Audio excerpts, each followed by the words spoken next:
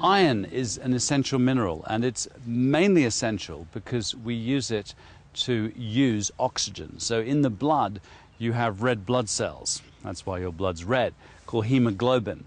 And hemoglobin fixes oxygen with iron. So if you don't have enough iron, you actually become pasty and pale, and you have a low hemoglobin count.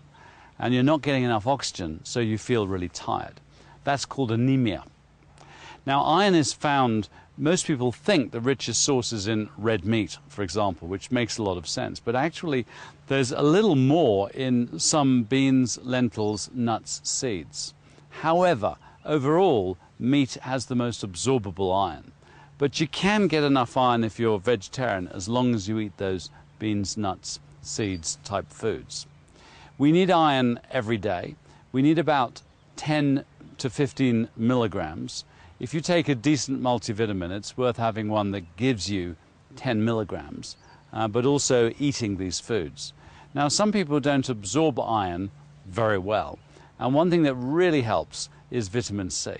So, for example, if you had an egg, which contains iron, and some orange juice, which contains vitamin C, then you're going to tremendously increase your ability to take in iron.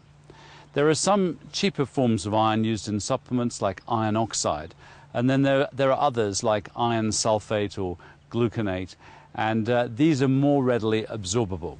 So if you are prone to iron deficiency anemia, then you want to make sure that the supplement that you take has a very, very absorbable form of iron.